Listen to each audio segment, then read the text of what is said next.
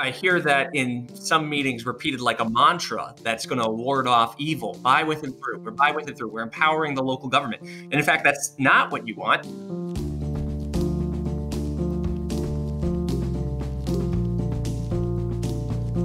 Take a more political understanding of the phenomenon, that implies you need conditionality. Conditionality is all about understanding the interest divergences between yourself and the ally that you're working with.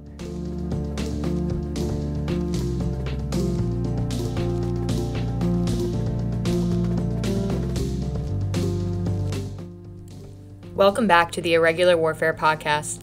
In this episode, we ask the question, does building partner military capacity work? We begin by asking why building partner capacity matters in the current national security environment. Security force assistance programs where U.S. forces train, equip, and advise indigenous partner forces have played an important role in the U.S. approach to address insurgency and terrorist threats around the world. However, some have come to question their efficacy, especially following the collapse of Iraqi security forces to ISIS in 2014, after receiving billions of dollars in assistance and a decade of training by Western forces. Today's conversation examines cases when the U.S. successfully built a partner's military capacity, to include with the Pershmerga in the counter-ISIS fight and with the Korean military during the Korean War. The argument is presented that security force assistance often falls short of expectations, largely due to politics and interest divergence between actors. We conclude with some options to help policymakers and practitioners execute security force assistance more effectively given these constraints. Our guests for this conversation are Dr. Stephen Biddle and Matt Cancian. Dr. Biddle is a professor of international and public affairs at Columbia University and served as an advisor to Generals David Petraeus and Stanley McChrystal during the wars in Iraq and Afghanistan. His research focuses on the political challenges that influence the success of security force assistance. Matt Cancian is a doctoral candidate in political science at the Massachusetts Institute of Technology and a former Marine officer. His research focuses on whether Western efforts to build partner capacity among the Kurdish Pershmerga during the counter-ISIS fight improved the combat performance of Kurdish units.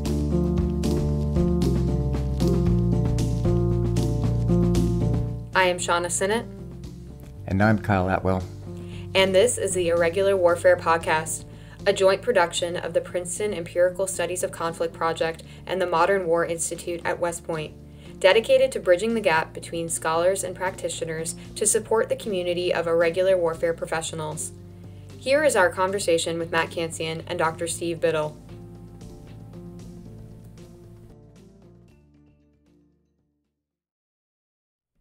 Steve, Matt, really appreciate you being here with us today. Thank you. Thanks for having me. And I'd like to just jump right into this. So, Steve, why is the topic of building partner military capacity relevant right now? Sure. Building partner capacity, security assistance, however we want to describe it, is a big policy issue and becoming a bigger one all the time. And lots of Americans are sick and tired of sending 100,000 Americans to Afghanistan, 160,000 Americans to Iraq. But they still believe that the world is a dangerous place and that there are situations around the world where there are threats to American interests that require some kind of response, but they don't want to send 100,000 or more soldiers. The solution for many Americans is building partner capacity. Let the locals do most of the work, reduce our scale of investment to something more sustainable. The Department of Defense is also engaged in a systematic shift in the focus of U.S. defense strategy away from developing world counter-terrorist instability problems like Iraq and Afghanistan, and towards great power conflict with especially Russia and China. But there are still all these other problems out there. And the way DoD wants to respond to them is building partner capacity. Well, I know it's also very personal for both of you as well. You both have experience working with this, which I imagine has informed not just your understanding of why it's important and how it can work, but also a lot of the challenges inherent to it. Matt, can you speak to your experience at the tactical level? I was initially ordered to get involved with security force assistance when I was a young lieutenant. And so I got very interested in the question of what is making these Afghans who we're partnering with more or less effective. So the question was, why are they motivated to start in the first place? What's making them stop?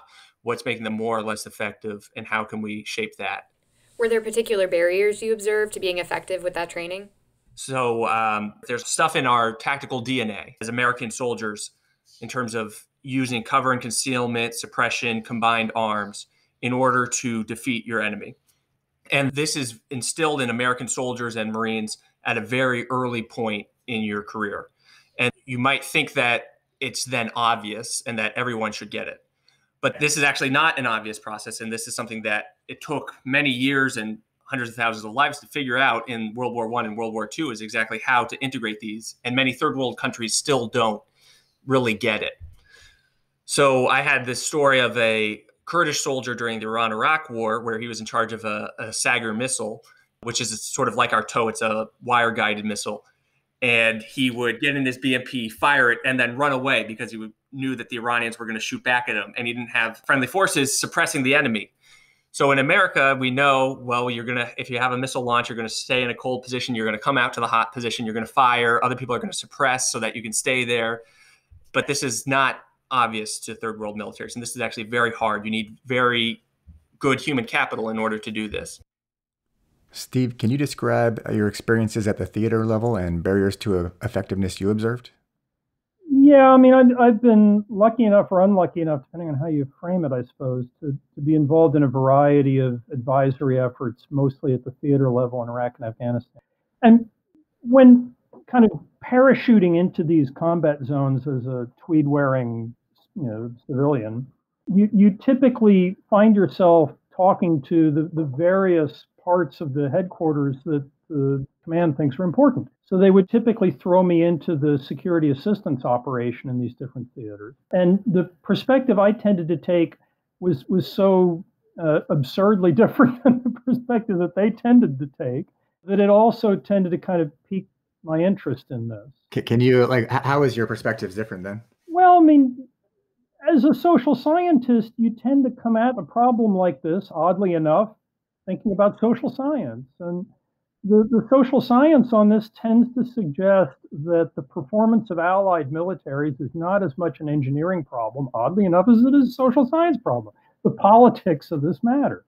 And yet most of the organizations I was dealing with when I would sort of sail in and say, hi, I'm here from theater headquarters and I'm a civilian and I'm here to help. Right? Always a good beginning to any conversation. The people I was interacting with in these kinds of settings tended to see it as more or less an engineering problem, right? The problem is the ally doesn't have enough stuff. They don't have enough capacity, right? Our job is to build the partner's capacity. That means we take stuff that we've got and we give it to them. We take knowledge we've got and we train them in it.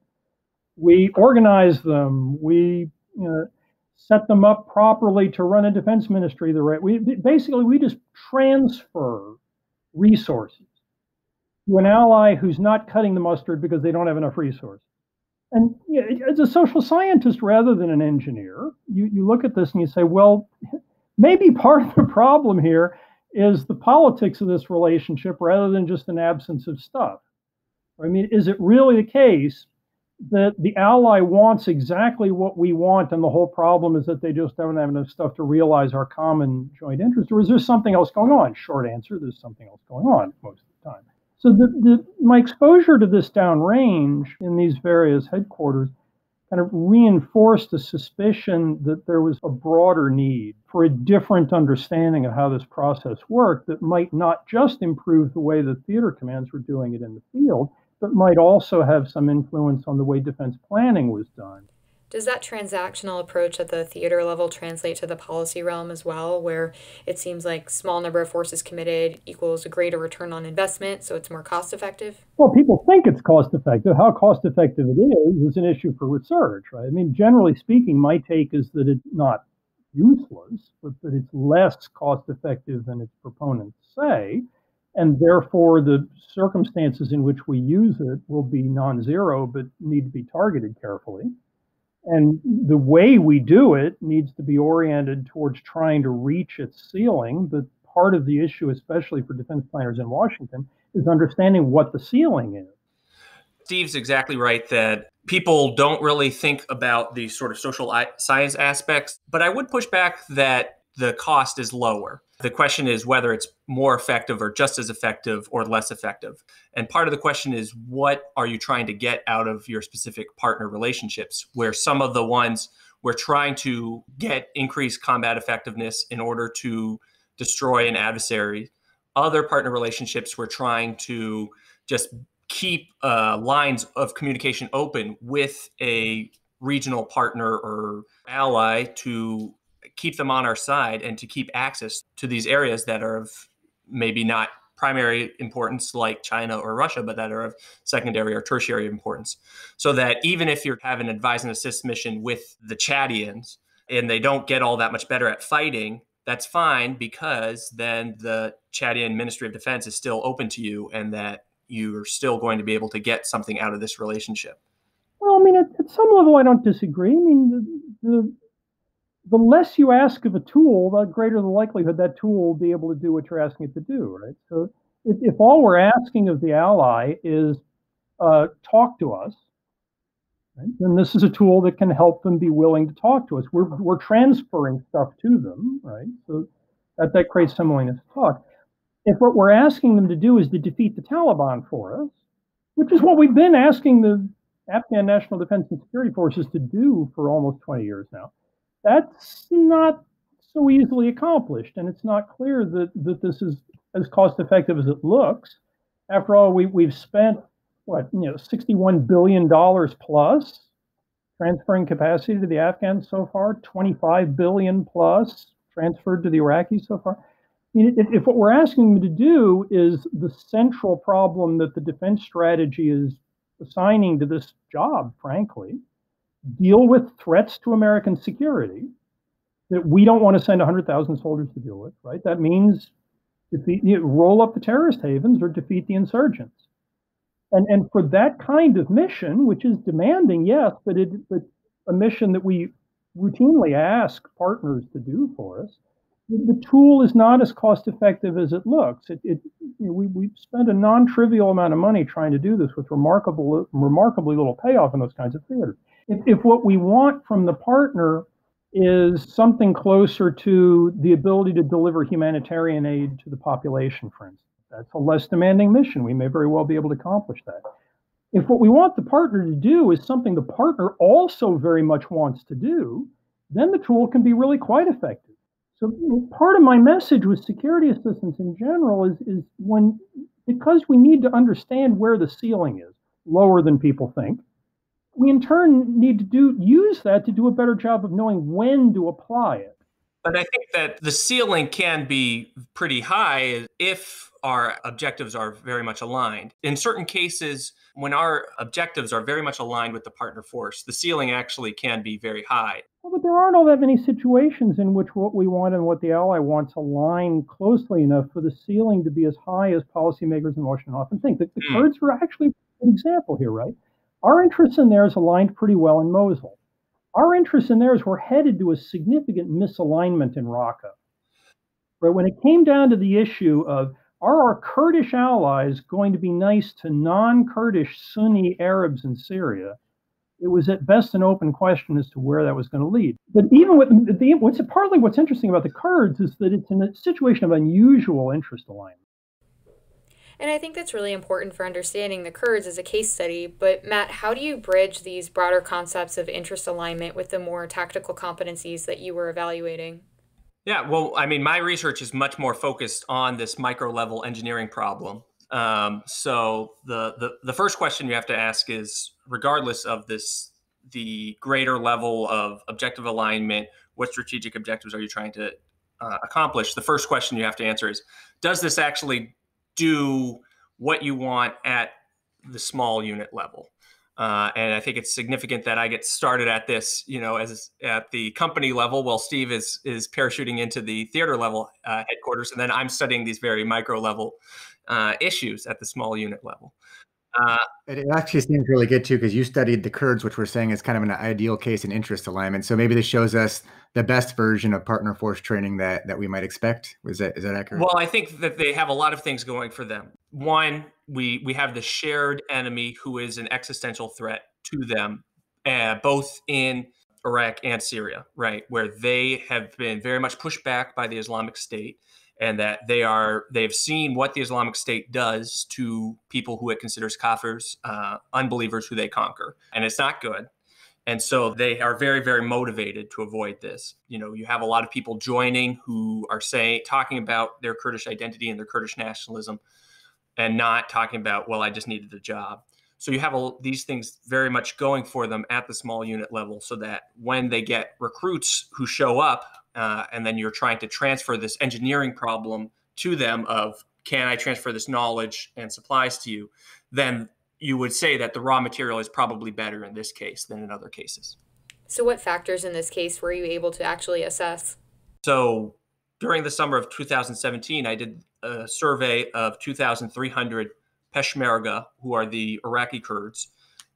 And we found that sort of a third of them had no training whatsoever, that they had just showed up at the front lines and started fighting. So they're completely untrained. It's just all OJT, on-the-job training. Then you have a third who get this internal training where they are sent to formal training sites run by other Peshmerga.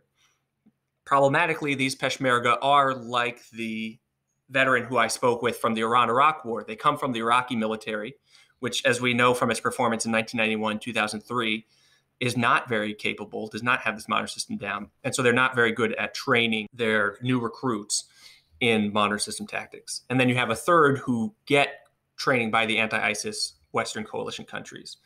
And these third of Peshmerga are significantly more confident in their battlefield performance, and they're more likely to actually fire back and engage with the enemy on the battlefield, where sort of the non-coalition trained Peshmerga, 17% of them are reporting that they're hiding in combat, that when they take fire, it's like what Marshall reported in World War II, this very infamous statistic that 75% of American soldiers didn't fire back. Almost certainly an exaggeration, but everyone who's been in the military on deployment sort of gets the sense that not everyone is responding to danger equally, and that a big part of that comes out in my research is that training can significantly improve this, and that getting trained in the Western system, in the modern system, is making these Peshmerga more confident, more willing to fight back, and less likely to hide. And so at the small unit level, the engineering question is that, yes, under some circumstances, this can work in actually increasing small level effectiveness. But then the larger question that Steve does a lot more research on is, well, does this aggregate up? And to what extent is this a unique situation with these Kurds? And to what extent does this pertain even in Burkina Faso in 2020? So what kind of training did the 1/3 who reported that they were more willing to participate in combat, what kind of training were they receiving? It's really a good story of the NATO allies come in there, and each of them takes a different block of training, where sort of the Germans built a military operations in urban terrain town to run the Peshmerga through. I think the British were doing marksmanship, if I recall correctly. The Italians had sort of classrooms about land navigation. And then they also would send out special forces teams to individual units to conduct overall training in not just marksmanship, but basic fire and maneuver. Okay, you shoot, and then I'm going to advance with your suppression. And the Kurds, this was sort of revolutionary to them in a lot of ways. At Mosul Dam, I talked with some Kurds who were just graduating from a Dutch course, and they went out to fight against an ISIS attack the week before. And they said, well, we were really surprised, but this actually works, where you have one Humvee suppress them, and then we advance, and then the other Humvee advances, and then we go back and forth. This actually helps. And so I do think that there is a certain element in a lot of these contexts where at the small unit level, what we do is effective. But there's also a problem where the people who are conducting the training on the Western military side also have strong incentives to report that our training is working. And you don't have other people going in and checking their homework. And so you just get these reports from the trainer who says, I did a great job. You don't go and verify that with any sort of objective analysis, and that the only thing you have to go off of is somebody whose incentives are strongly aligned with reporting that they had a good job. It's also hard to report that you actually improved a capability. It's a lot easier to report the number of people that you ran through a course. Right. I mean, there's a big problem with inputs, outputs, and outcomes, right? Where the input that you put in is however many dollars we spend, how many soldiers or Marines we assign to train. The outcome, the output rather, is much is also pretty easy. How many people you're actually training, how much tons of supplies you transfer, how many AK-47s you give them. And then you have the outcome of, did this actually help them on the battlefield? And that's much more difficult to measure. But Steve, are these tactical payoffs relevant to the strategic perspective you take in your approach? Well, ideally, you want it to go end to end. If this is going to work, if it's actually going to help in achieving U.S. policy goals, at some point at the point of the spear, down at the tactical level, some recipient unit has to do better.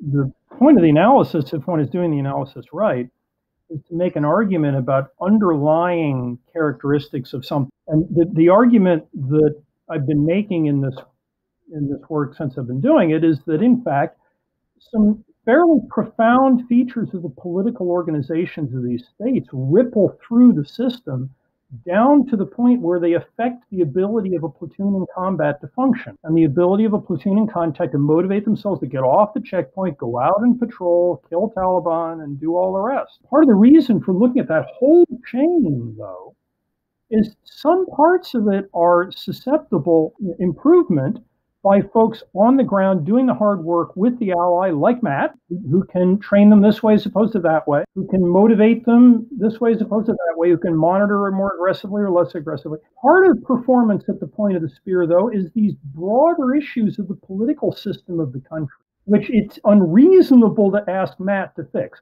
Matt, would you please go get the Afghans a judiciary that works? I mean, I think that's very true. And I guess the question is, for people who are at lower levels than the theater, is this just an issue of reporting up for, sort of field grade, company grade officers reporting back to the higher level decision makers, like, these people are not making progress, there's not a lot I can do?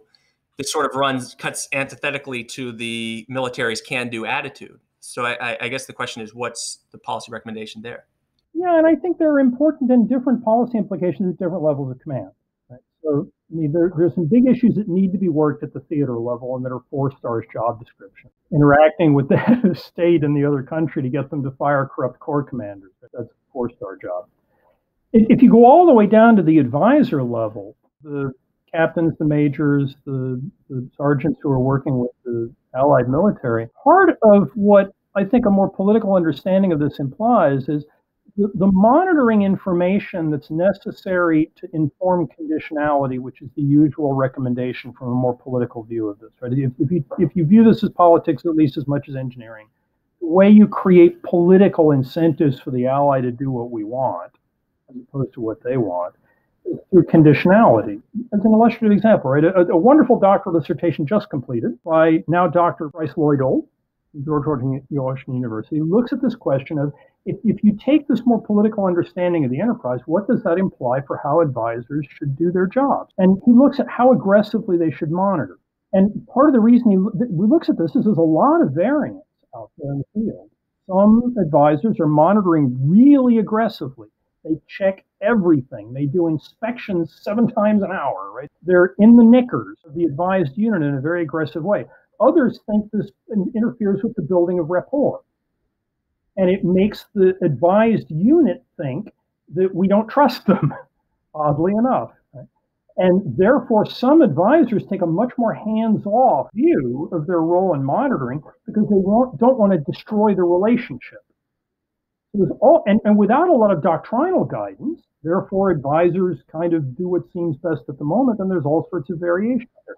So Bryce looks at that variation and tries to associate it with better and worse outcomes for the advised units and comes up with an argument that the right answer, oddly enough, is in the middle. Right? Part of the recommendations that I often draw from the work I'm doing is that doctrine needs to reflect a more political understanding of this so that all of the advisors that end up in places like Afghanistan or Burkina Faso or Kurdistan or wherever bring with them a consistent understanding of how the process works and therefore what their job is and what they need to emphasize and what they need to emphasize. There are lots of other implications too, but that's a start.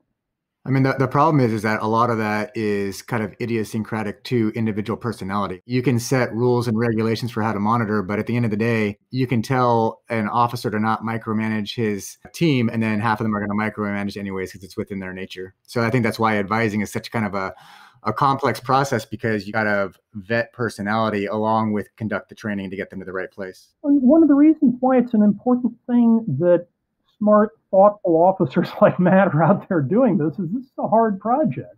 It's a different enterprise than a lot of things that relatively junior field grade officers do in the military. It requires judgment, and it requires a thorough grasp of the larger cause and effect relationship of the project that they're engaged in. I guess one question is, it comes up about conditionality, right? Where if the partner does not do what we want them to do, then we're gonna cut you off. At what level should that conditionality be happening? Because obviously in Afghanistan, we've exhibited that we have no conditionality, and that no matter what the Afghans do, we're going to keep writing you a check.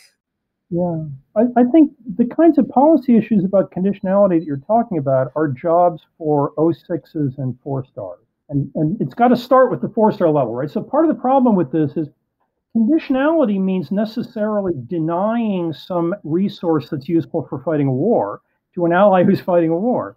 So you've got to be careful and discriminating about where and when you use it, or else you end up undermining the whole war effort with it. So usually what you would want is when at the 4-star level, you're building the campaign plan for the theater. One of the lines of operation in a typical campaign plan is the governance. And that should be approached the way you would approach any other part of a campaign plan. There should be a main effort. There should be economy of force sectors. There should be places where we're going to accept risk. There should be places where we're going to devote resources. And similarly, you take Afghanistan as a theater, for example, right? You're not going to be able to apply rigorous conditionality simultaneously across every regional command in the country. Because A, we don't have the resources of attention to do that right. B, we would undermine the military campaign. What you need to do is make a decision at the theater level that we're going to start with Kandahar. And we are therefore going to engage in a program of conditionality in Kandahar. Elsewhere, we are going to tolerate corruption. So you, Cancian, right, over here in Helmand, your job is keep monitoring, but hold the line. No conditionality, just provide the stuff, but fill the intel pipeline with information on how it's being used, right? But we're not asking you to imply conditionality. On the other hand, Atwell, over here in Panjwai, we need that district chief of police to stop underwriting land seizures by the malign actor network associated with the government in Kandahar. And to do that, we need you to tell him if any more pomegranate orchards get seized by the government, we are shutting off your money. And we are on the lookout and we are monitoring land use in your AO. And A, I want you monitoring land use in your AO. And B, I want you delivering the message to that DCOP, that district chief of police, that either it's this or no more funds. But you don't want the local officer making up their own mind on this. Well, I think you bring up an interesting point, because it's not just who's make up the mind, but even in situations where that type of conditionality may have been used in the past with kind of a strategic objective, I'm not sure that gets communicated down to the officers at the tactical level, like, hey, you are doing this. Instead, we just try and turn on and off spigots, and the person on the ground is still just trying to operate to the best of their ability and trying to maximize their performance because they think they're going to get measured based on the outputs, not necessarily on the outcomes. Well, and this gets to the point you made earlier about different personalities pursuing this rather differently. So, and this can happen in time series too. So, Captain Schmedlap shows up, and he's really tough on the local district chief of police, and he's hammering the guy with conditionality, and he's monitoring really aggressively, and then he rotates out.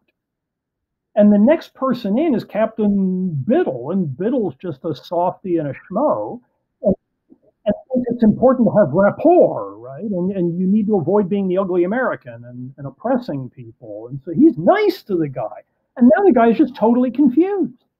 And he can't figure out these Americans because one of them behaves one way, another behaves the other way. The guy in the AO next door is, really tough.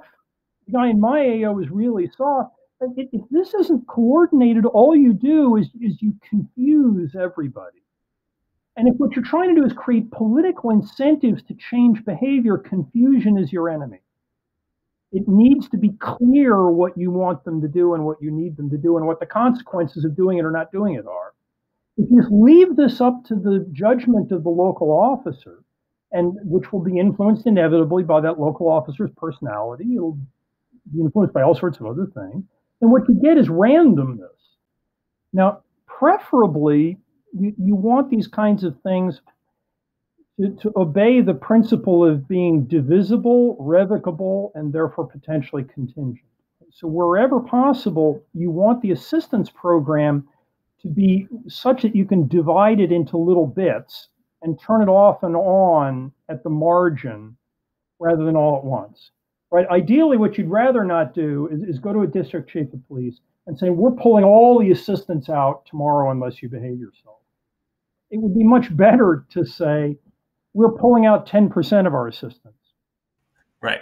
I mean, and that's a big challenge with if officers are being graded on the output of their system. And so that this is not just incentives that we're creating outside for the partners, but also inside, where maybe then instead of being judged on the capital that you transfer to your partner or that you spend in civil affairs, that you get judged on the amount of monitoring you do and the quality of these reports that get sent up to higher. No, I mean, this is a job for doctrine, right? I mean, doctrine should imply what are the standards of evaluation going to be for officers doing these jobs.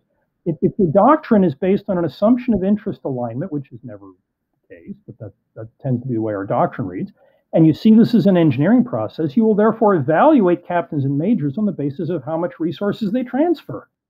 Most of the conversation we've talked about, kind of the major cases that most people think about, which is Iraq, Afghanistan. The security force assistance that I'm more familiar with is the other 130 something countries that we have military advising missions go on. So sometimes we don't have a representative in every district. We have a small team of individuals. So I think going back to something Matt said earlier is that the question of are small payoffs okay in some circumstances? I think that when you only have maybe a team of 10 individuals, our objectives really are not at all training the partner force. That's just a diplomatic tool to get us access. Our actual objectives are relationships, influence, maybe overflight, maybe intelligence collection. It's very easy for us to go to the big cases that we've all talked about, but there's a lot more that security force assistance and train and equip is used for out there. Well, I want to be clear that I'm not arguing that we should never do this. I'm arguing that we overdo it. I'm arguing that we rely on it too much, especially in these big Muslim movement theaters like Iraq, Afghanistan. But that doesn't mean that there's no role for it. The ceiling on what it can offer for us isn't zero. It's lower than people think it is. Therefore, we should use it more discriminatingly than we often do. But it's not zero. And I'm not sure I have a huge problem with sending 12 Green Berets to Burkina Faso. And it's not just special operations forces who are conducting these light footprint advising missions. Advisors come from across the joint force to conduct security force assistance in countries around the world, to include, of course, the new Army Security Force Assistance Brigades who have deployed to not only Afghanistan, but also Africa, and reportedly will be deploying to Colombia soon. Well, the Security Force Assistance Brigades are another matter, right? Now we're not talking about 12 Green Berets. Now we're talking about a serious chunk of resources. If I'm going to restructure the Army to produce a bunch of security force assistance brigades and send them places, now I want to know whether they're doing anything really worthwhile with it. Redirecting whole brigades of the Army to this mission, if all they're doing is persuading people to talk to us and allow overflights, I'm not sure that's worth the money. But Steve, are there instances when security force assistance has been applied successfully on a larger scale? I tend to find the case of the Korean War interesting. The Korean War involved a surprisingly large amount of security force assistance. The Republic of Korea's army at the beginning of the war was small and remarkably poorly equipped and remarkably ineffective. By the end of the war, by the end of the active phase of the war, it became large, proficient, and very well equipped. And that process was largely a business of security force assistance, or if you prefer, building partner capacity. And it was, I think, about as effective an example of that as I can think of offhand, with the possible exception of Matt's work with Kurds. What was it that made the Korean exercise so much more effective than, say, the Iraqi exercise or the Afghan exercise? And I would argue that there are at least two big distinguishing features about Korea that are important to keep in mind. One is there was an unusual degree of political interest alignment between ourselves and the Syngman Rhee government, thanks to the North Koreans. The North Koreans conveniently aligned Rhee's interest with ours by threatening Rhee and his government with extermination, which oddly enough, Rhee didn't want either. How would you say that that's different than the case of the Taliban versus the Jaroa? Because the Jaroa doesn't think that, for most of the war anyway, the Jaroa has not thought that the Taliban were a proximate threat to destroy them. Maybe mañana, eventually, someday, but not soon. The interesting thing about the North Korean invasion of South Korea is it was an acute, chronic, existential, obvious, inescapable threat. And in a period of weeks or months, it could have destroyed this government and assassinated the leadership. Secondly, they stayed in alignment. Often in situations like this, there's an initial interest alignment if an insurgent or a cross-border invasion or whatever looks like it's going to topple the government. In the El Salvador case, early on, it looked like the insurgents were going to take San Salvador and topple the government. Usually in situations like that, you get early interest alignment. U.S. aid is reasonably effective. The ally gets just good enough to prevent being conquered, and then they're not willing to reform any more than that. But the second interesting thing about Korea is an intensive degree of monitoring. Individual U.S. advisors that were working with South Korean Army small units controlled the unit's budget. They had all the paperwork. They were monitoring all the money flow. They were in these guys' knickers to an extraordinary degree, and the theater command was using that information to turn off resources to units that were corruptly misdirecting our assistance. So when you get that combination, the monitoring to create conditionality coupled with the interest alignment creates an ally that in just a couple of years becomes an extremely proficient conventional military force. We've been at this in Afghanistan for close to a generation. Well, and another thing to note is that sort of where the U.S. officer is controlling the unit's budget and very acute is very different than our policy now, which is always by, with, and through, where I hear that in some meetings repeated like a mantra that's going to ward off evil, by, with, and through. We're by, with, and through. We're empowering the local government. And in fact, that's not what you want, because empowering the local government, they have these sort of internal clashes that they want to use their resources for more than the external threat that you want. And so that actually this whole idea of by, with, and through, we're going to work through the local government, actually can be very counterproductive. Absolutely. Right. And as we tie all this together, what do you think are some of the big takeaways, at least for that practitioner level? Right. I mean, the first question is, how do we know if we're doing the job that we say we're doing? And that it never worked to grade your own homework. You always give yourself, well, okay, I was close enough on that one. And that this is the same thing with security force assistance and building partner capacity, is that this is something that needs to be monitored, that the Government Accountability Office, other people have called on to be monitored, but that it's really hard to do. You really need to build a monitoring infrastructure. The second thing is that people need to not be afraid to fail and to report that for this conditionality to work, report that, my local partner is really not that great, and that don't be afraid to say to hire, I don't think you should keep funding my effort. And Steve, from your vantage point? Yeah, there are a couple of things I would suggest. The first is, if you take a more political understanding of the phenomenon, that implies you need conditionality. Conditionality is all about understanding the interest divergences between yourself and the ally that you're working with. So the first thing I would do in light of that is I would rewrite written doctrine to reflect a more systematic, thoroughgoing understanding of the political nature of this problem, the importance of interest alignment, and the need for conditionality to create incentives in the presence of interest misalignment.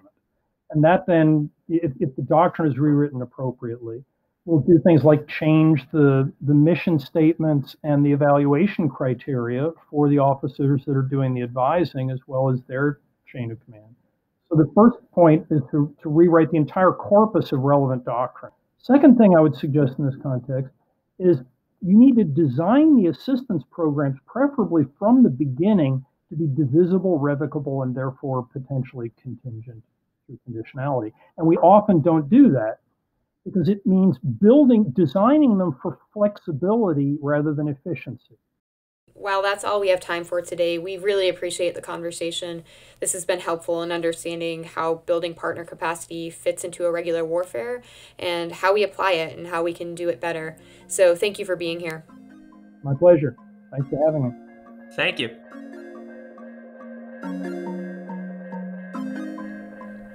Thanks again for listening to episode 3 of the Irregular Warfare Podcast. We release a new episode every 2 weeks. Up next, Nick and I discuss irregular warfare oversight in D.C. with former Acting Assistant Secretary of Defense for Special Operations and Low-Intensity Conflict Mark Mitchell and former congressional staff member Pete Villano. Following that is a conversation on how armed rebel groups manage human resources with Dr. Vera Mironova, who interviewed over 600 Syrian fighters and civilians on the front line in the Syrian civil war. Please be sure to subscribe to the Irregular Warfare Podcast so you don't miss an episode. You can also connect with us on Twitter, Facebook, or LinkedIn to start a conversation about past or future episodes we have lined up. One last note, what you hear in this episode are the views of the participants and don't represent those of West Point, the Army, or any other agency of the U.S. government. Thanks again, and we'll see you next time.